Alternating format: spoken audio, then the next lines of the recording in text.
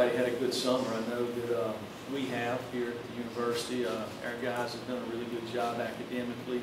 Coach Fitz and his staff have laid out a plan for us to follow, and during the summertime our guys have really done a nice job executing it. Rachel and her staff, we've had lots of guys that really needed to change their bodies over the course of the summer, which is not unusual when you have a lot of newcomers. So guys work really hard to do that. You know, it's fall camp. You know, I'm sitting here last night reflecting on it. You know, I don't know the exact number of how many fall camps this is for me, but I know one thing, it's for me, it's the most exciting part of the year.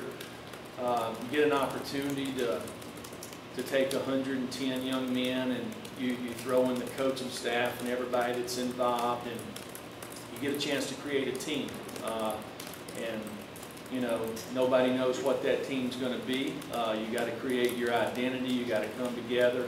And there's lots of things that go into fall camp. It's one of the few times that there's not as many restrictions when it comes to the time that you can spend with your players.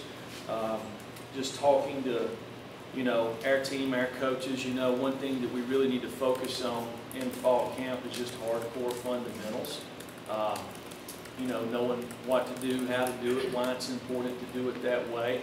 You know, I've never been around a really good football player or a great team if they didn't have toughness.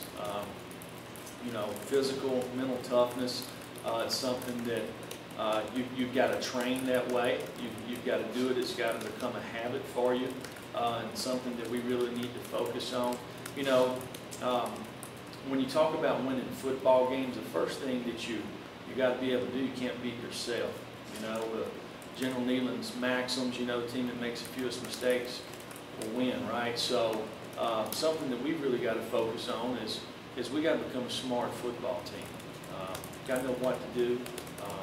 Got to be able to do it. Got to be able to execute consistently, and being able to do it over and over again, which goes back to practice habits, and that's something that we really got to focus on in this fall camp.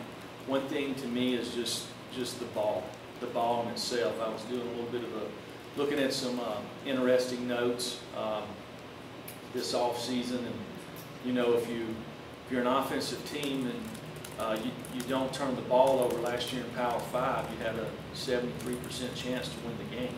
If you turn the ball over one time, it's 51% chance. So if you start putting all that together, how important is the ball in itself?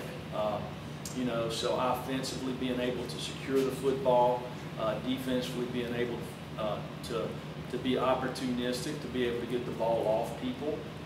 So something that we really need to focus on in this camp. You know, there's going to be lots of competition. Really, probably it's going to be the most competition since we've been here. We're excited about that. I think our players are excited about it. We've got to create some depth. You know, if you look across our roster, there's lots of talented guys. Many of them have never participated in a college football game, or they've played very little.